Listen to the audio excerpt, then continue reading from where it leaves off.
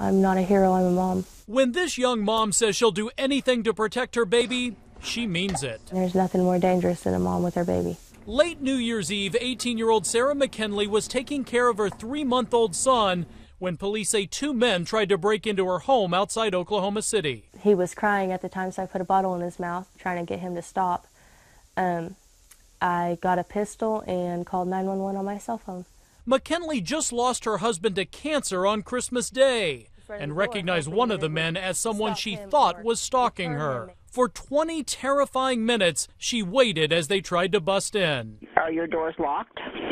Yes, I've got 2 guns in my hand. Is it okay to shoot him if he comes in the store? I can't tell you that you can do that, but you do what you have to do to protect your baby. So she did, shooting and killing the 24-year-old intruder. The other suspect later turned himself in. Police in Oklahoma call this shooting justified. But could any homeowner anywhere in the United States do the same thing? But what if you did the same thing and did not live in a castle doctrine state like Oklahoma where this happened?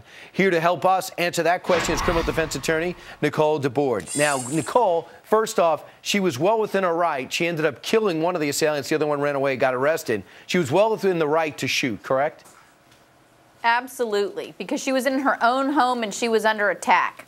Right, so that happens in Oklahoma, it's okay. In the other 49 states, are we okay to protect ourselves and our family?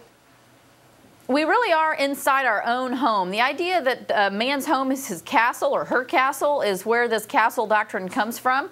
And if you are under deadly attack in your home, you have the right to fight back and to shoot and to kill. Now, you also, you told me about a retreat. Some states require that you retreat at first, avoid the confrontation?